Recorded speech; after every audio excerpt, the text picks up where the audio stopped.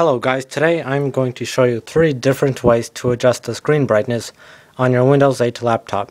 So the first one would probably be the easiest, which is going to the right, to the Charms menu, going to the settings, and then clicking on this brightness icon.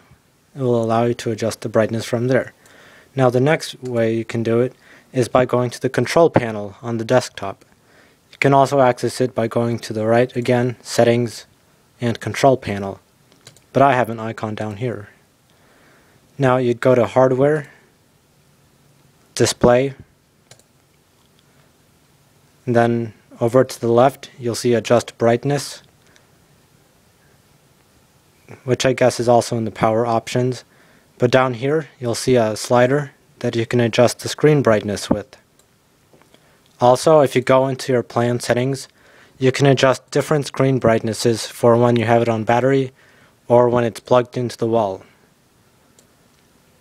And the last way to change your screen brightness would be to use the physical buttons on your laptop's keyboard if it has them. There will usually be 2 buttons at the top of the keyboard that adjust the screen brightness.